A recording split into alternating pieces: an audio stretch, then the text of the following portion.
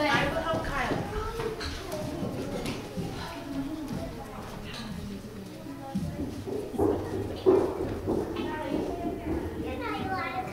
Oh, really? Like, you look like the Sunday school offering? I got a poop away. I'm going out and read it, and then you want to stay home.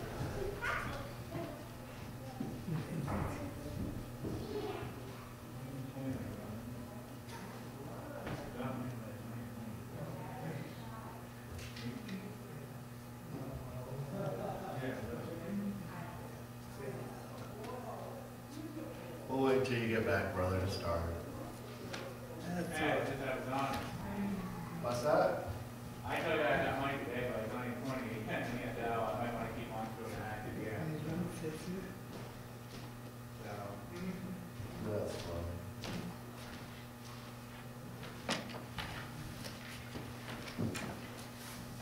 We're going to give Brother Eli a moment to get back since there's so many of us this morning.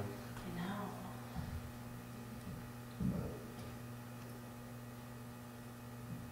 But it is good to be in the house of God. Always is a privilege and an honor anytime we come and worship in freedom and sincerity.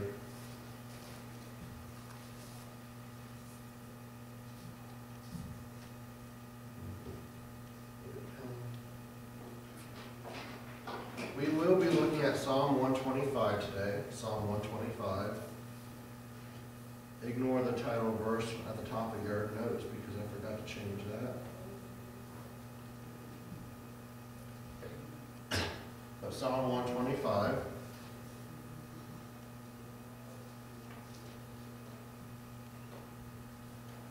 And I'll go ahead and read it.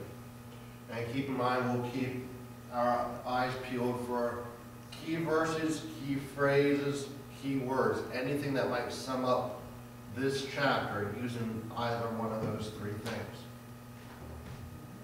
But Psalm 125, they that trust in the Lord shall be as Mount Zion, which cannot be removed, but abideth forever. As the mountains are round about Jerusalem, so the Lord is round about his people from henceforth, even forever. For the rod of the wicked shall not rest upon the lot of the righteous, lest the righteous put forth their hands unto iniquity. Do good, O Lord, unto those that be good, and to them that are upright in their hearts. As for such as turn aside unto their crooked ways, the Lord shall lead them forth with the workers of iniquity, but peace shall be upon Israel. When we look at this psalm, it is a psalm of trust and comfort. Now we're going to start digging into it and diving apart like we would any other chapter of the Bible if we're going to try to study it in detail. So when we look at it, we know we're looking at one of the songs of degrees. The songs of degrees are songs of ascent. They are also known as, are those songs that the Jews sang as they traveled each year to Jerusalem to make their sacrifices. Now when we're looking at Psalm 125, are there any key verse or key verses that might sum up this whole thing, that would summarize chapter 125?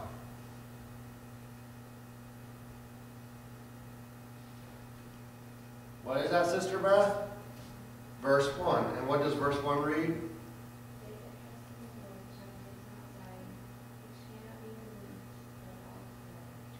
They that trust in the Lord shall be as Mount Zion, which cannot be moved, but abideth forever.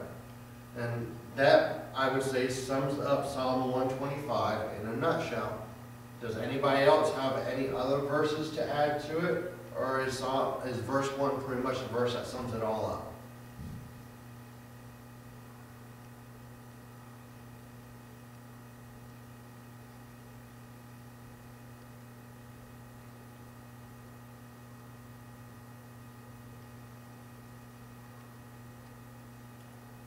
I think we're pretty confident in saying that verse 1 sums up Psalms 125. Now let's go a little bit smaller. Are there any key phrases that might sum up this verse or this chapter? in Psalm 125. Key phrases.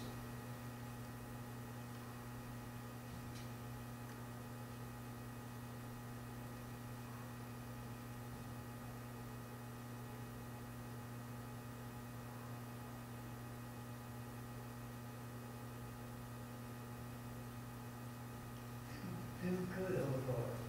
I agree with you, brother. When I was going over Psalm 125, to find a key phrase is a hard one, but I agree with you to do good, because we're talking about having trust and comfort in God.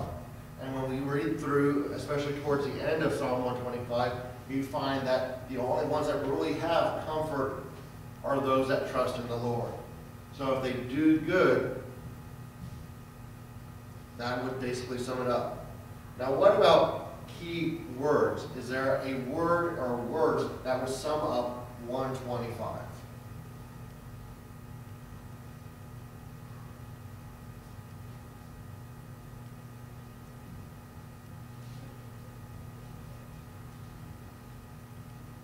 A word or words that would basically take the chapter of Psalm 125 and sum it up. Trust in the Lord. We could say trust. Is there anything else?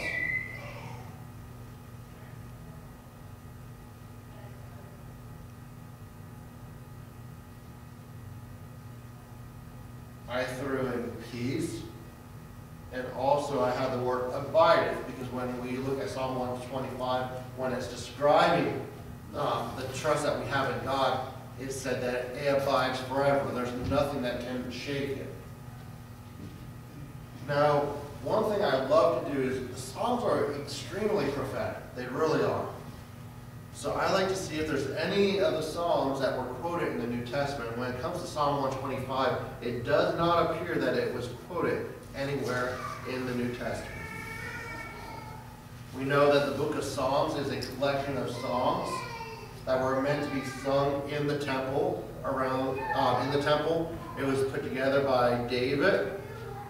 The book of Psalms was compiled by David as one of the compilers of three, but David started it to be sung in the temple. And with songs comes poetry, it comes lyrics, comes music. And I like to throw out, if I can discover what kind of poetic style it is, but I could not come up with it on my own. I'm not comfortable enough to say this is definitely it, because I'm not a Hebrew poetic style, poetry scholar. But if I can discover it, I will throw out anything I can find. I don't really see any real history of the psalm itself to be mentioned of. And when it comes to divisions, the only thing I can really come up with is there's a change in verses 4 and 5 to where it changes to a prayer. Now, Jesus Christ can be seen throughout the entire Bible, Old Testament and New. Everywhere we look in the temple, it points to Jesus Christ. We look in the tabernacle, it points to Jesus Christ. We look at Joseph, Moses, they're types of Jesus Christ. When we look for Jesus Christ in Psalm 125, according to Keith L. Brooks, Christ is seen in this manner. Those who trust in God live within ramparts of his loving care forever. For his Son is made our high priest, while the Holy Spirit is made our constant companion. Now we're going to dive into Psalm 125 and begin studying it in a little bit more detail. And is there anything about the very first verse that just pops right out at us? We've mentioned it time and time again in all of the other Psalms we've looked at for the most part. It's a 4-letter word.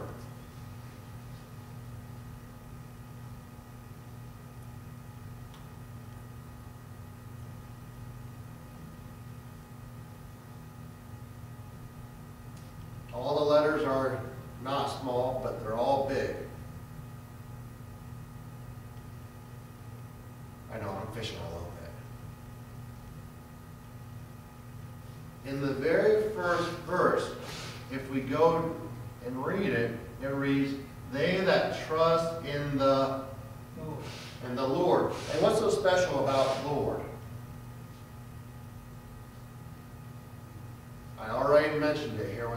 last 30 seconds to a minute.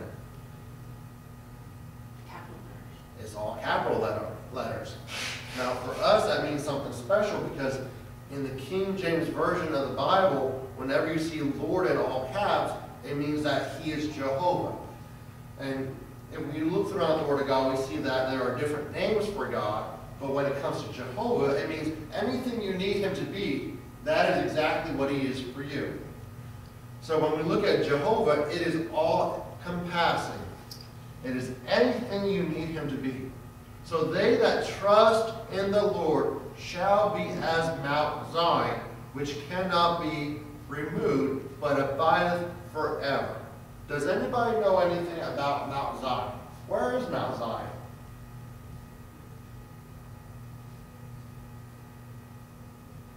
You're extremely, extremely close. Mount Zion is not in Jerusalem, but Jerusalem is built on Mount Zion. Mount Zion is a place where Jerusalem resides, is the hill where the temple resides. So it is a physical location.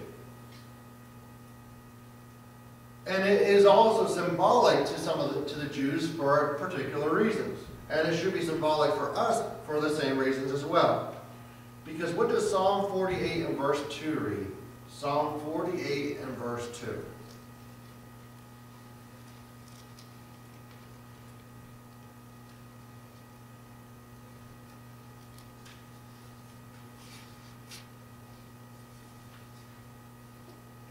Beautiful for situation, the joy of the whole earth is Mount Zion on the sides of the north, the city of the great king. So when we look at Mount Zion, it represents joy, it represents victory. Even here in verse 1, it states that Mount Zion cannot be removed, and it will abide forever. So it is the way to joy, it is the way to victory. What does Obadiah chapter 1 verse 17 state concerning Mount Zion? Obadiah 1 and verse 17.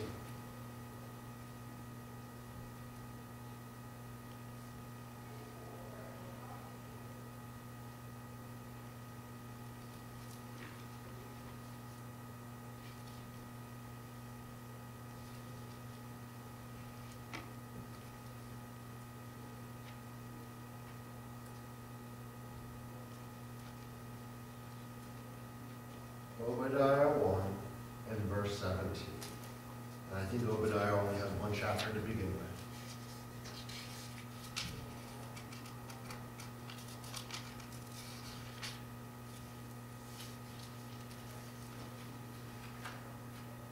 But upon Mount Zion shall be deliverance, and there shall be holiness, and the house of Jacob shall possess their possession.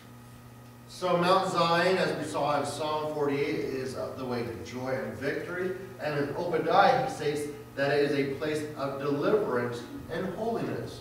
If we go to physical Mount Zion, which is where Jerusalem is, that's where the temple was, what made it back then the way to joy and victory and the place of deliverance and holiness? Is where the Ark of the Covenant was. That's where the presence of God dwelt. We cannot do things on our own. We can try to get deliverance over things, and sometimes we are victorious. And sometimes it's only short-lived. But what makes the deliverance last forever? What breaks every chain? What makes it so precious? If we look in Exodus chapter 2, I believe it is, and we don't have to turn there, but we find that Moses is confronted by the angel in the burning bush. And what did the angel tell Moses to do?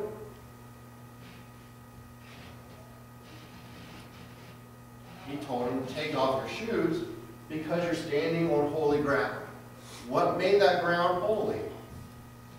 I mean, that bush has been there for probably a while. That ground has been there since the creation of the world. What all of a sudden made that ground holy?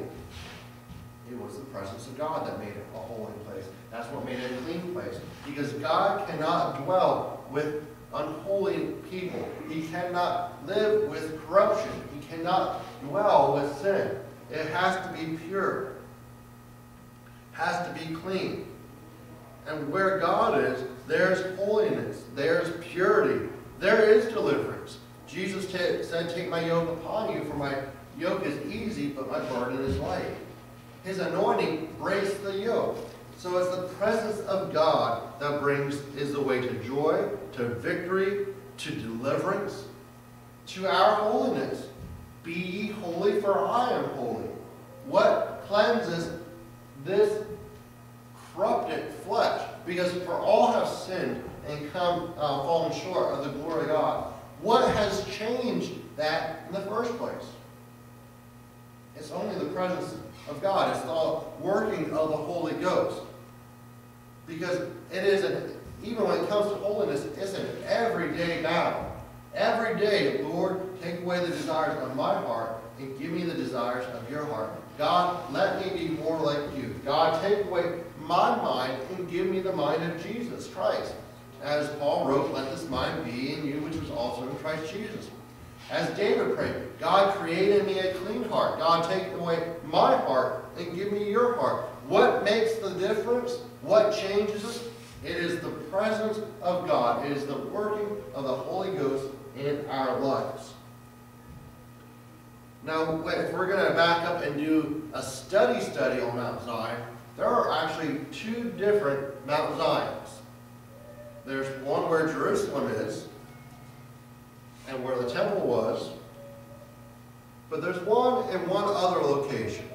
If someone would please read Revelation 14:1, Revelation 14:1, and I will find Hebrews.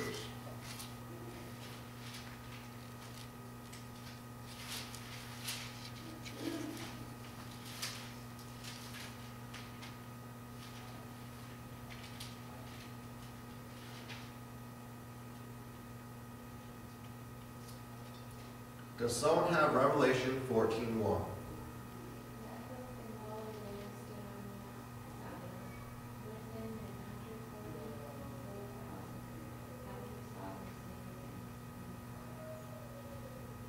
Where is this Mount Zion located? We know the Lamb's on it. And in Revelation, where is the Lamb of God throughout the entire book, all the way up until Revelation, I think it's chapter 19. Well, let me ask you this. Who is the Lamb of God? Who is the Lamb being mentioned in this passage? Jesus Christ. And where is Jesus Christ during the tribulation period? In his throne. And where is his throne? In heaven. So in Revelation chapter 14, they are on Mount Zion in heaven. Hebrews chapter 12, verses 22 and 24 brings a little bit more clarification.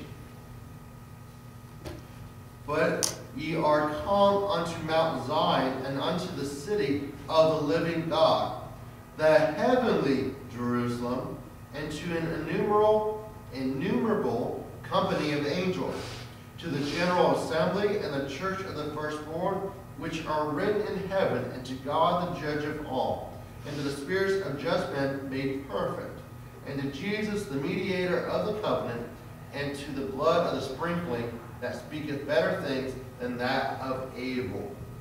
So in Hebrews chapter 22, it comes right out and tells us that Mount Zion is in heaven. So there are two Mount Zions. There's one earthly one, where Jerusalem sits upon, and the temple also sat upon. But there's also the heavenly Mount Zion.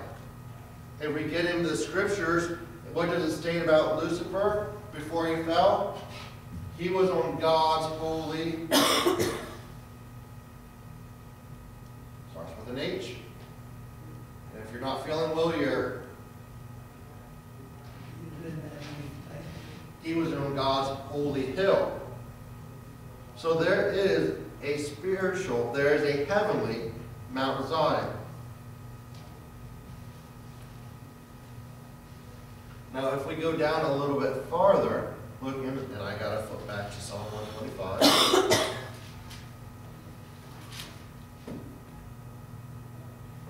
In verse 2, as the mountains are round about Jerusalem, so the Lord is round about his people from henceforth, even forever. So So when we look at these mountains, they are round about Jerusalem. What is important about a mountain when it comes to warfare?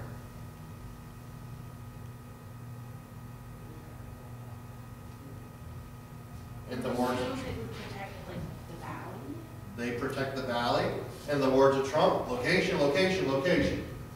Mountains help protect the surrounding area. If the enemy comes in from the valley, you're overwatching them. In the early days, probably about the times of Christopher Columbus, if you go over to the Mediterranean Sea, there's what's known as the Strait of Gibraltar.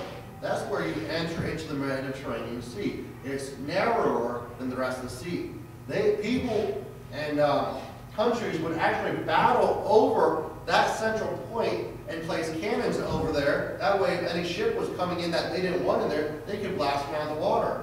They would sit on top of the mountain range and fire down below. The person that is on a mountain is at an advantage. They can see surrounding. If your mountain is higher up, you can see everything going on around you in the valley. If it comes to, if we would ever go over to, the Red Rose City. Why can't I think of its name? Over in the Middle East, there is a crescent moon-shaped cavern. I am forgetting Petra. It's believed that's where the Jews will flee during the tribulation period.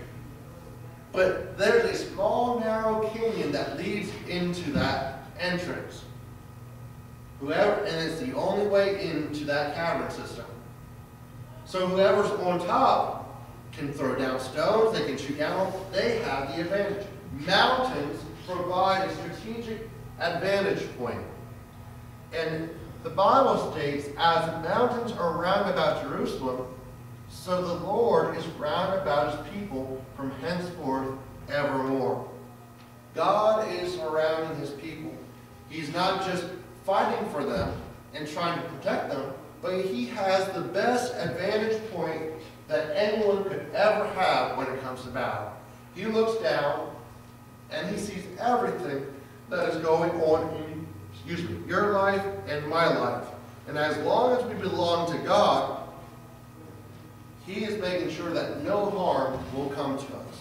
And if that verse isn't enough, what does the book of Psalms state concerning the angels of God? They encamp around those that fear him. God has a protective watch on his people, and there is nothing like it in this world or in the spiritual.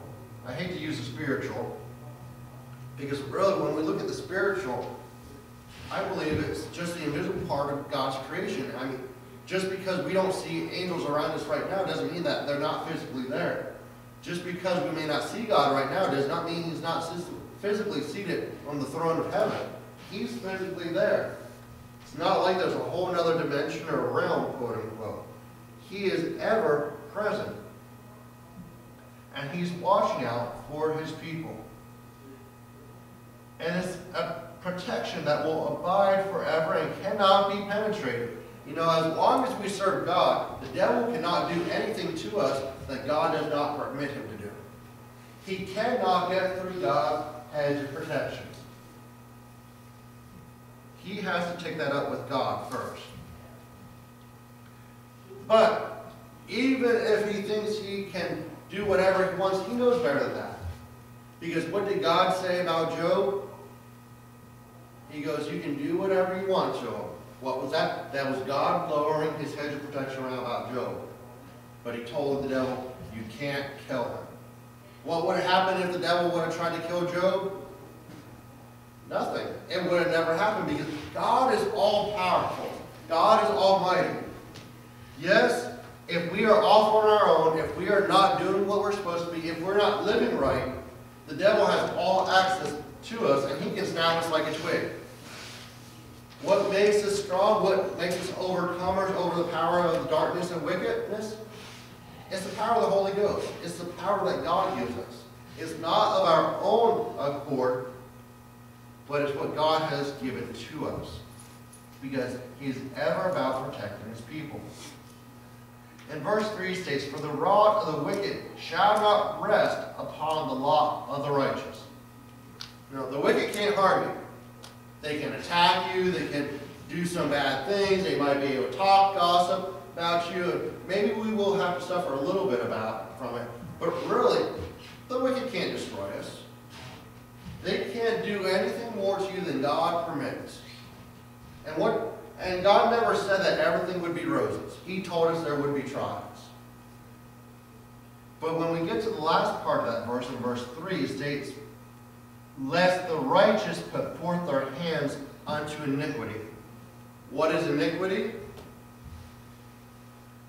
It's sin. And when we sin, well, let me ask you this. What separates us from God? Sin separates us from God. That's what separated us from God in the first place. Disobedience, rebellion, sin. That's what separated Adam and Eve from God. Iniquity, sin. Why did the devil get kicked out of heaven? Because iniquity was found in his heart. Sin. Sin separates from God. And when we look at this passage here, we have a great argument for eternal security, because this states that the person who is a follower of Jesus Christ can fall away from Him. States, "Lest the righteous," who are the righteous? Those that are serving God, "put forth their hands unto iniquity." When we sin, God's hedge of protection comes down, because we are pushing Him farther and farther away. In verse 4, the Bible states, "Do good unto the Lord, O those that be good, and to them that are upright in the heart." So basically, we need to do good to everyone. And then we've already started the prayer at the end. It is a prayer for justice. And in verse 5, "As for such as turn aside unto their crooked ways, the Lord shall lead them forth with the workers of iniquity, but peace shall be upon Israel." So what did it say about those righteous that are performing or doing acts of iniquity? "The Lord shall lead them forth with the workers of iniquity." Basically, He's separating. And what verse comes to mind?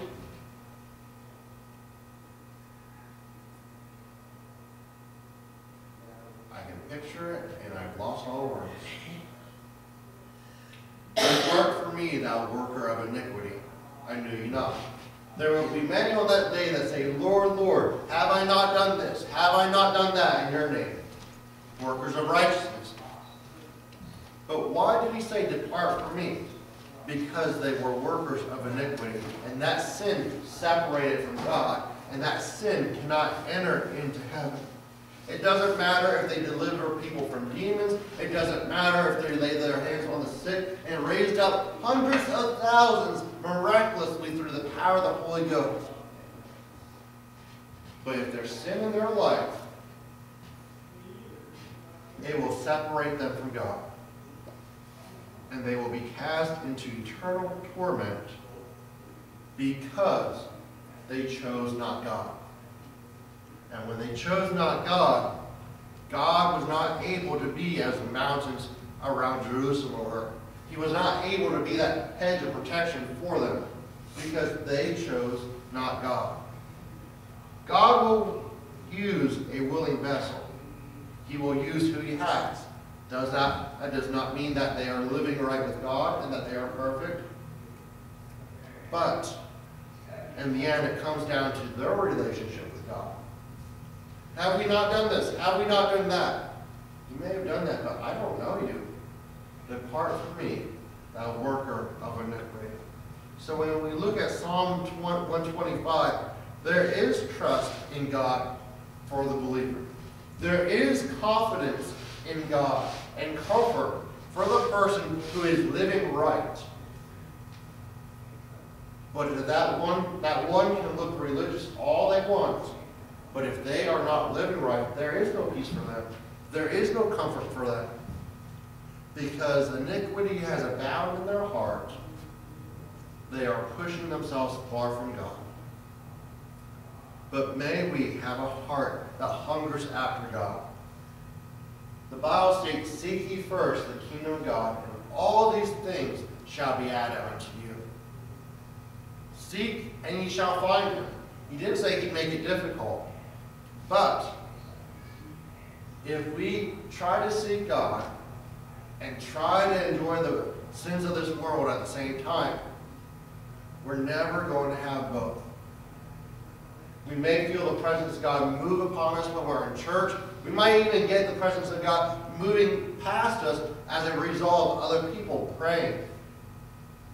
But that does not mean on the final day that he will say, "Depart from me, I never knew you." That depends upon you, and that depends upon me. That depends upon your heart condition, and that depends upon my heart condition. Am I truly seeking God with my whole heart? Am I truly serving him with my whole heart? We sing that song, "Oh, I want to see him, look upon his face." There I'll sing forever of his saving grace. On the streets of glory, let me lift my voice. Cares all past, home at last, ever to rejoice. But if we try to enjoy the pleasures of this world, which are short-lived, that will only be a temporary song for us. That will be our damnation. Because in hell, the worm never died. Our memory never fades. We'll probably remember everything clearer than we did in this lifetime. And all those times when we felt the presence of God and realized we don't feel him in the same way anymore. All those times we had to get right with God and we just pushed it off. All those times when the Holy Ghost was moving in service, instead of when the Holy Ghost was moving on us to get right and dealing with us with an issue, we just shouted off in a great church service and never went to the altar and got it right. To those who truly believe in God, to those that are seeking him with their whole heart, he is peace, he is comfort, and he is someone that we can trust with our whole heart. But to the individual who looks righteous but has iniquity in their heart, it will be their damnation. It will be their undoing. And on that day, they will hear those unforgettable words, "Depart from me, I never knew you." May we have a greater desire than ever before to know God in a greater way. It's better for God to work on us now and get rid of anything in our lives that he wouldn't want there than stand before him on Judgment Day and say, "Well, you should have had that right. You should have had that right. Well, God, I didn't know." Yes, you did. I remember when I dealt with you here. Remember when I dealt with you there. We may make heaven our home, but those little things will keep us from the greater things that God had planned for us in eternity. Does anybody have any thoughts, any questions, anything that they want to add at this point?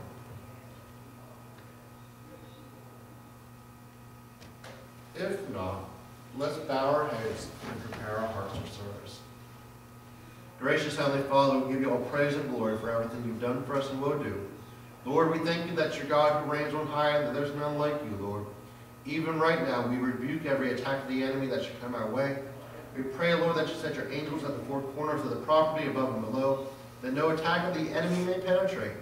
I pray that our hearts and our minds will be in one mind and one accord, that we may worship you in sincerity and truth, that the Holy Ghost may move as he so desires.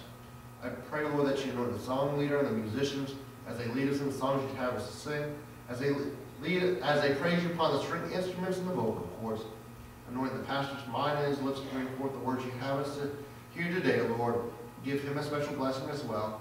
And anoint our minds and our hearts to receive your word with gladness, that we may remember it throughout the week, but even greater than that, that it would take root in our hearts, that we would apply it to our lives, that we would be changed even farther into your very image. And we ask all these things in the name of Jesus.